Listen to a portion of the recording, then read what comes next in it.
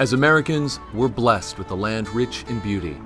And the truly beautiful part is, it belongs to all of us.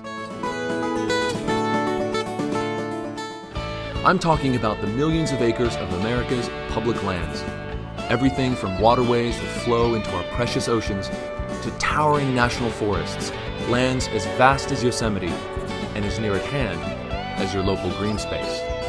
And we all have an opportunity to help keep them beautiful on National Public Lands Day this fall. Citizens from every walk of life will volunteer to maintain and improve America's public lands. We hope your family will join us to help restore and protect our lands. It's work that teaches our kids the value of the treasures we share.